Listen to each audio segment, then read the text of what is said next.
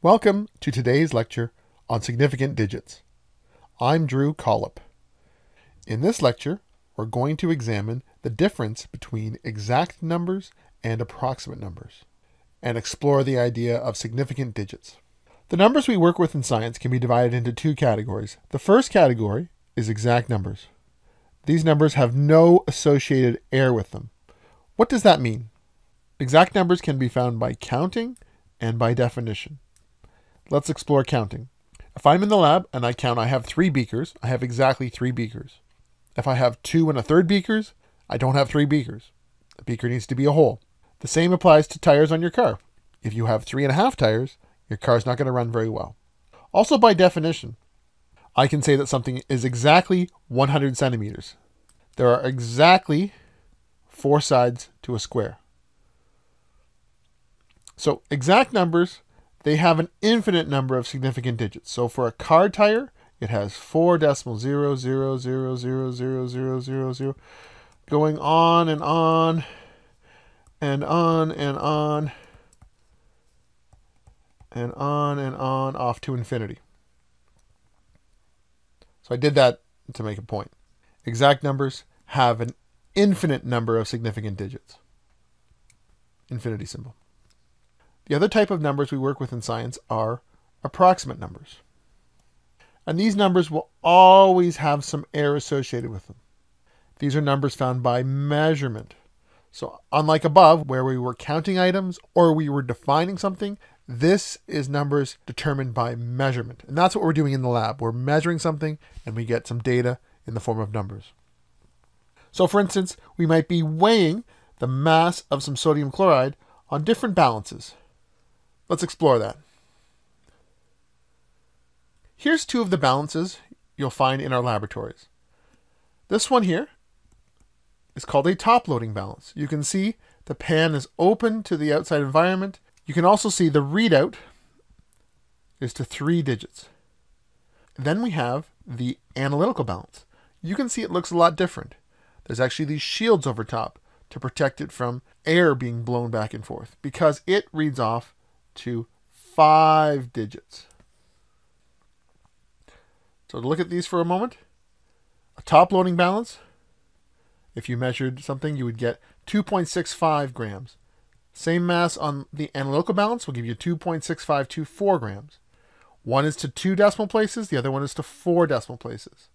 This has 3 significant digits, this has 5 significant digits. However, that last decimal place there, for instance, in the top-loading balance, the 5, there's some uncertainty there. Is it exactly 5? Is it 4? Is it 6? Over here, same applies to that 4. That last number there, there's some uncertainty there. It's oftentimes plus or minus 1. So is that value 2.6524, 2.6525, 2.6523? There's some uncertainty there. What if I took this and repeated it? If I weighed it again, would I get exactly the same number? Chances are you wouldn't. Now in the laboratory, we're trying to train you to be both accurate and precise. I haven't defined what those 2 terms mean just yet. So in your head, ideally, you're both accurate and precise. But if you only had to pick one, would you rather be accurate or would you rather be precise? Pick one now. My choice is I'd rather be precise. Let me explain why. Let's now talk about precision versus accuracy. So the decimal place of the last significant digit indicates the precision of your measurement. Your precision is the degree of reproducibility of a series of measurements. So a top-loading balance goes to 2 decimal places, and analytical balance goes to 4 decimal places. Therefore, the analytical balance is more precise than the top-loading balance. How do you know whether you're precise when working in a lab? Well, precision means you can reproduce those results. If you reproduce an experiment many times and get many different numbers, you are not precise. If you reproduce the experiment many times and you get the same measurement every time, then you are precise. So precision has to do with the skill of the operator. Can you reproduce this experiment? The number of significant digits in a number determines the accuracy of a measurement. So accuracy is the degree of how close to the true value your measurement was. And in statistics, we talk about this as your error. So deviation refers to your precision and error refers to your accuracy. So top loading balance has 3 significant digits, whereas an analytical balance has 5 significant digits. So you'd be more accurate using an analytical balance. But quite often, equipment needs to be calibrated. If your equipment is not calibrated, it doesn't matter how precise you are, you won't be accurate. That's why I selected precision over accuracy. The precision you have in the lab has to do with your skill set. Your accuracy often has to do with the calibration of the instrumentation, and that can be fixed quite easily. Just recalibrate it. If you don't have the right skills, it's much more of a challenge to fix that. Let's talk about rounding off. When we do a calculation, we often have a large number of digits in the calculator. Please note, you are to leave all those digits in the calculator until the final answer. Only once you get the final answer, only then do you round off to the correct number of significant digits. I need to get a stamp for this because this is written on many people's tests. Do not round off until the final answer. Very important. Quite oftentimes when students are working, they do the first round of calculations and they round it off right at the bat. No, don't do that. Keep all the digits in the calculator, every one you can, until the very final answer. The issue is that your calculated results can't be more precise than the least precise measurement you made. So we have to round them off to the least precise measurement. Let's review the rules for rounding we're going to use in this course. Just to clarify, using your elementary school rules, the ones you learned probably when you were in elementary school. Let's round this number off to 3 significant digits. We look to the 1 digit to the right. If that number is 4 or 0, we leave the digit the same and we write it down. So this becomes rounded off, approximately equal to 4.12. If, however, we're rounding to 3 significant digits and the number to the right is 5 or larger, what we do? We increase that number. We raise it. This becomes 4.13. If we're working with very large numbers, for instance here, let's say we want to round this off to 3 significant digits. I look to the number to the right. It is a 7. And I write this now as 413, right? 413 is the same as saying 41,273, right? Wrong. Remember, we need those zeros in place as placeholders. These are very important. Let's say your employer says to you, I'm going to pay you $41,273 rounded off to 3 significant digits. And they pay you $413 and you're going to say, okay. No, remember that. These place values are important to indicate that this value here is in the hundreds column. If you don't write that, 413, if that's all you write, this value is in the ones column. Don't do that. So again, we're using the elementary school rules for rounding in this course. Please be aware, there are other rules of rounding. I spoke about these briefly in a previous lecture. We will not be using any of this in this course. We will not be using, okay? But it's important you understand these rules in case in other classes you use them. So the first one we'll talk about is some chemistry labs. Some chemistry labs, they say there's an additional rule if the first number to be dropped is exactly 5. In this instance here, let's round this off to 2 significant digits. We look to the number directly to the right. It is not exactly 5, it is 5. So we use the elementary school rules. This rounds up to 3.8. However, in this case here, if we're rounding this off to 2 digits, if we're using the chemistry rules, this number is exactly 5. So in which case here, they say that this rounds to the nearest even number. The nearest even number to 3.750, we have 3.8 or 3.6. Is 3.75 closer to 6 or 8? Well, it's closer to 8. So we're going to round this off to 3.8. Let me just adjust the symbol, approximately equal to. So in this case here, there's no difference. Let's examine the next one though. Let's round this number off to 2 significant digits. So that's not exactly 5, so this rounds off to 3.7. Now if we round this off to 2 significant digits, you can see that number is exactly 5. So 3.65, is that closer to 3.8 or 3.6? Well, it's closer to 3.6. So some of these chemists say that this rounds off to 3.6. That can be extremely confusing. I don't like this way of rounding, and I disagree with it. Here's their rationale. 1, 2, 3, 4, 5, 6, 7, 8, 9. So their rationale is that, well, if there's 4 numbers and there's 4 numbers, so when it's exactly 5, and if you round up, you're doing that more often. You have 4 numbers on both sides, 5 is in the middle. Their rationale is that if it's exactly 5, you're rounding up more often than you're rounding down.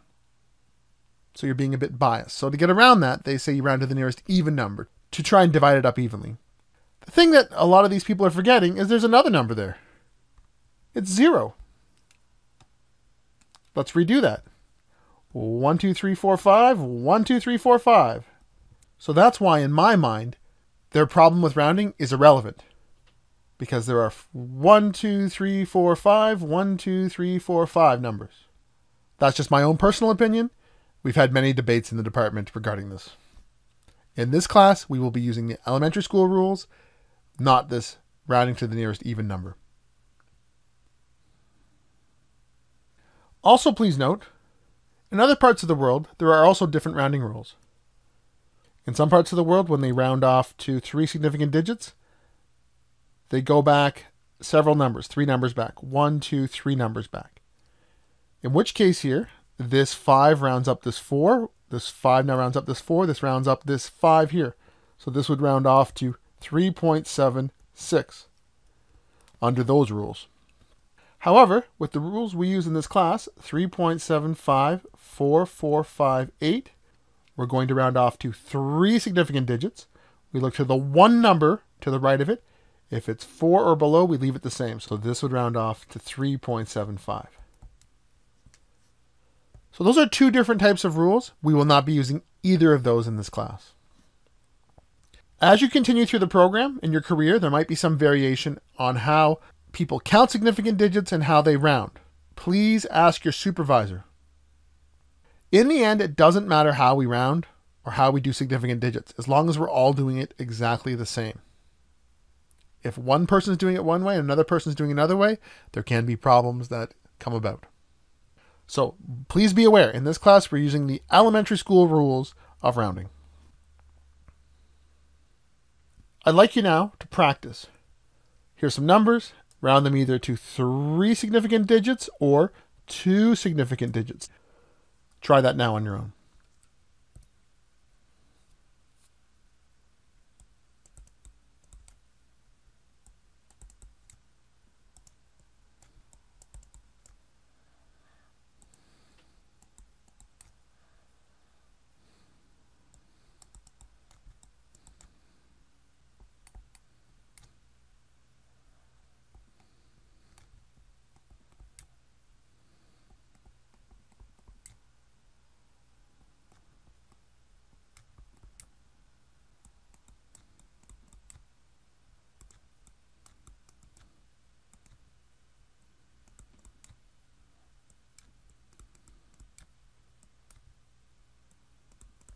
Here's all the answers for rounding off appropriately. Notice a couple things here. Number 1, notice I left that 0 in there. Why? Because it's significant. 2 digits. If you just write 7, that's not 2 significant digits. 7 would be 1 significant digit. So if you're asking for more significant digits and it comes after decimal place, you put those zeros in. Also notice, in many of these problems here, we have zeros as placeholders. Don't get rid of those zeros. 28,500.4 rounded off to 2 significant digits is not 29. It's 29,000. Remember that. That's why we reviewed place values at the beginning of this course. Now let's examine significant digits, because sometimes this can be a challenge. The biggest issue here is when we're counting zeros. Sometimes zeros are significant, sometimes they are not. So in this case here, let's look at this zero, or this zero, or these zeros, or this one, or these ones. Is this zero significant? Yes, it is. What about this zero? It is not. It is a placeholder. What about these zeros? Are they significant? They are not. It is a placeholder. What about this zero? Yes, it is significant. Otherwise, it wouldn't be there. If it wasn't significant, I could just write 4. 4 and 4.0 represent the same value, but 4.0 represents a more precise value. What about these zeros? Are these significant? They are not. They are just simply placeholders to tell us the 5 is in the thousands column, not in the ones column. So reminder, exact numbers have an infinite number of significant digits. Remember we talked about tires. Your car has 4 tires, and it has an infinite number of significant digits. Approximate numbers, these are measured numbers, they only contain a certain number of digits. Very important. Let's examine some of these rules. So significant digits, they only apply to measured quantities. If you count or you define them, those are exact values. Approximate numbers are values that you measured. Exact numbers have an infinite number of significant digits. All non-zeros, they're significant. Begin counting significant digits at the first non-zero digit. And you stop counting significant digits at the last digit recorded. So in this case here, there are 5 significant digits. Let's review zeros in significant digits. Zeros between non-zero digits, they are significant. So those are both significant digits. Yes, because they are between 2 non-zero numbers, the 5 and the 1. Zeros to the right of the decimal place are also counted. These values here, they're both significant. You don't actually need those values. The 8 and the 2 are in the right place values without the zeros. Therefore, the only reason why they're written in there is because they are significant. Zeros that come after a decimal place but before the first non-zero digit, they are not counted. So these zeros here, all of these are not significant digits. They are only placeholders to tell us the 4 is in the 10,000ths column. Zeros after a number but before the decimal, they're ambiguous. What does the term ambiguous mean? The term ambiguous means there can be more than one meaning to it. So when I'm looking at 40, is that 0 significant or not? It may have 1, it may have 2. Is the 4 only significant or is the 0 also significant? There can be some confusion there. Let's make sure there's no confusion. In this case here, in this course, if I write it as 40 grams, I will say that 0 is not significant. Not significant. It only has 1 significant digit. That 0 is only a placeholder to tell us the 4 is in the tens column, not in the ones column. In this course, how we will represent that, if it is significant, is 2 different ways. We can use a bar notation above the 0. So normally the bar notation represents it's repeating. It can also represent that in this case here, this 0 is significant. That's one way how we will define significant digits. More often than not, we will write 4 times 10 to the 1 grams or 4.0 times 10 to the 1 grams. In scientific notation, there's no ambiguity about digits being significant or not. They're either written and they're significant, or they're not written and they're not significant. So please remember, if it's written like this, it means 1 significant digit in this course. If it's written like this, it means 2 significant digits in this course. Some practice problems, these should be pretty easy. However, a lot of students have a hard time with these. So I'd like you to go through and just tell me, write the number beside it, how many significant digits there are. Let's do the first one together. There are 1, 2, 3 significant digits. That's it. Please do B through L on your own, and then I will take them up. Let's take them up now. How many digits here? There's 2. How about here? How many is there? We count the first non-zero digit when we're moving from left to right. Well, so that's going to be 1, 2, 3 significant digits. How many digits here? It's in scientific notation. There's no ambiguity there. It's 2. What about here? How many significant digits here? 1, 2, 3, 4. There's 5. That 0 there is not just a placeholder. It comes at the end of the number after a decimal. It doesn't need to be there to be a placeholder. Therefore, we count it as being significant. What about F? 1, 2, 3. In this course, we said that we will represent that as being 3 significant digits. If we wanted more significant digits, we would put bars above the zeros or write it in scientific notation. What about here? How many significant digits? 1, 2, 3, 4, 5, 6, 7 digits. These zeros are between two non-zero numbers, so those zeros are all significant. H is a tricky one. How many digits are here? Well, notice the bar notation is over top of this 0. That indicates that this digit is significant. 9 is significant, and all zeros between significant digits are significant. Therefore, this has 3. This 0 is a placeholder. It is not significant. What about this one here? 2 non-zero numbers, so 1, 2, 3, 4, 5 significant digits.